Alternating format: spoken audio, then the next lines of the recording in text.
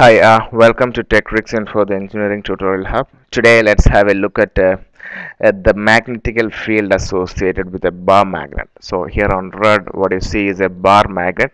This is the North Pole, and this is the South Pole. And the blue-colored lines showing are the this magnetical flux or the magnetical field. So actually, these magnetical fields are found in the vicinity of a magnetical body. So here we have a magnetic body, so we are seeing this magnetical field, and these lines of forces are collectively called as the magnetical or magnetic flux.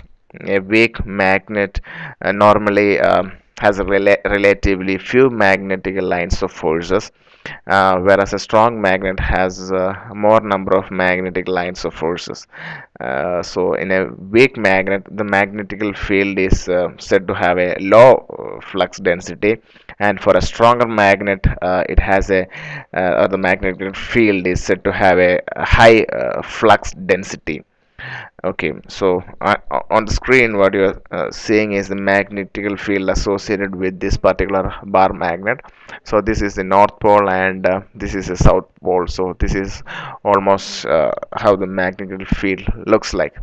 So I believe you got an idea about the magnetic field produced by a magnet. For more technical and tutorial videos, you can visit my blog or my YouTube channel. If you like this video, please click the like button or click the subscribe button on the top of this video so that you can get daily technical training video updates on your email. Thanks for watching this video.